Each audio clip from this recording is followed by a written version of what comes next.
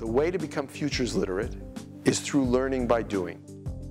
The event that we're at here, the Knowledge Laboratory, really uses this idea of collective intelligence. I bring people together to work together to confront the way they use the future. Welcome to this Knowlab to evaluate and improve the use of foresight in addressing societal challenges. The term using the future is somewhat unfamiliar for a lot of people because people don't think of using the future like you use a tool. Let's use it, let's see what happens. We can mold it, we can shape it, we can create it, we can play with it. To use the future is to use a time and a place that doesn't exist yet, and that allows you freedoms to talk about things in a different way than if you're talking about them in the present. For when we talk about using the future, we should say using the knowledge that we have about the determinants of the future. So in a knowledge laboratory that's aimed at developing people's futures literacy as a learning process, learning by doing, and with each group you talk about something that they care about, their future, something that they think is important. So I want to give you an example. In Ghana, we are getting a group of people together every month, creatives, thinkers, lawyers, architects, artists, musicians, to think about, to one, explore what's happening on the ground. How are people imagining or reimagining our culture, our art, our buildings, with a particular purpose in mind? We know that Africa is going to almost double in the next 20 years. Will be the youngest continent in the world. And no one has thought through, at least no one that we can see, how to address both this opportunity and some people call it a challenge. So I was on a team that went to Myanmar. And what we found in those contexts was that it really allowed people to have new conversations. It allowed them to challenge existing norms. In a place like Myanmar or Burma, you have all sorts of norms related to elders. So initially, if you would have a conversation, the elder would speak and everybody else would listen. But the tools and exercises that we used and created allowed for more collaborative, more participatory means of examining things that were happening today and also the future context. As they talk about it and they think about it, they realize that they have assumptions. They realize that they're using the future for planning or for preparation. We worked with an urban engagement group called Social Life, but also with technology and engineering companies like Arup and also some science fiction writers to imagine different kinds of Londoners in a decade's time, so in 10 years' time. We talked not just about Londoners who are high-flying businessmen and women, but also about Londoners who really care about their city, want to create new kinds of communities.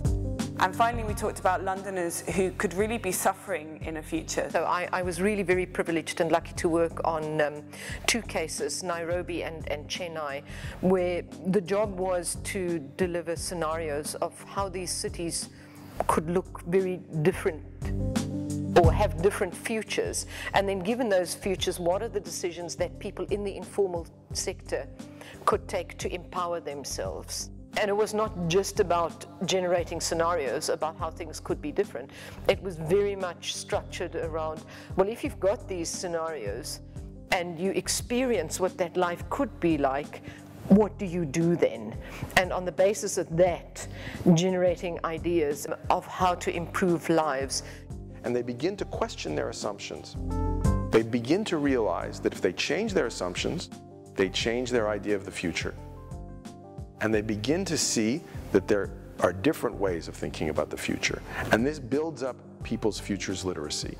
We were working with Greece just before its kind of fairly significant crisis, and we were working on kind of thinking about the future of democracy, frankly, that was years out. But the reality was the real future, the crisis, was actually only days out. And so, in fact, the question of what is democracy didn't really matter when you were basically saying, does the country even exist? Using the future in crisis situations helps us actually deal with crisis. So in a way you can strengthen people, you can build up resilience in your society by providing people tools to acknowledge that the first reaction is fear, that there are other possibilities, and that they can, by taking a step back, using future thinking allow them to have hope. Resilience is also about being connected with people. So doing the future thinking, sharing the future images with other people will also help you to accept what is happening now and to have kind of shared dreams of better futures. Why is that concept critical for us? Because, I mean, people, particularly poor, vulnerable people, face constant challenges, crises, and chronic stresses.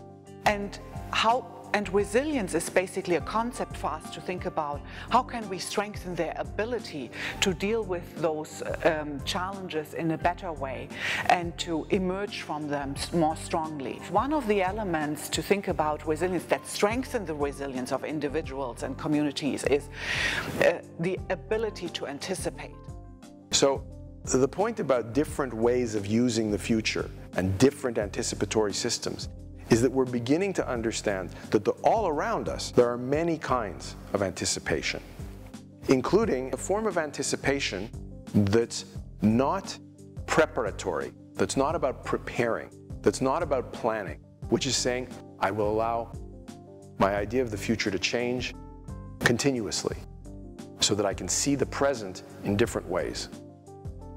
And we can begin to shift the contradiction that is really central to the current context we live in between diversity and freedom and planning and determinism. And we can become more comfortable with the idea that the unknown and the unknowable is central to our values of liberty, but it's also fundamental to our reality that continuously creates the unknown. And so instead of the unknown being an enemy, because it's detrimental to planning, we can find a way to be more balanced between planning and preparation and emergence and novelty.